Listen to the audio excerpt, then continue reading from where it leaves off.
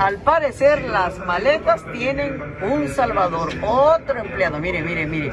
Ahí las están llevando para arriba. También tenían una plateada ahí. Sabrá Dios de qué vuelo son. Si son de este vuelo, hay malas noticias cuando lleguen a Madrid.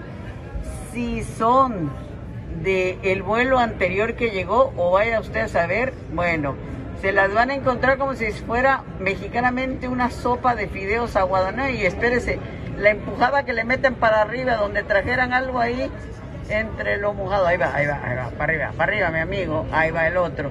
Y todavía queda la chiquita. Ahí va.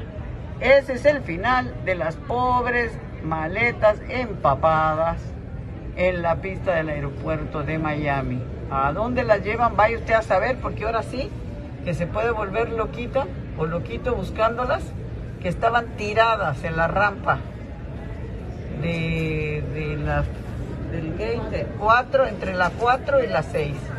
Ahí ya, ahí tiene usted. Hubo rescate y ya se las van a llevar.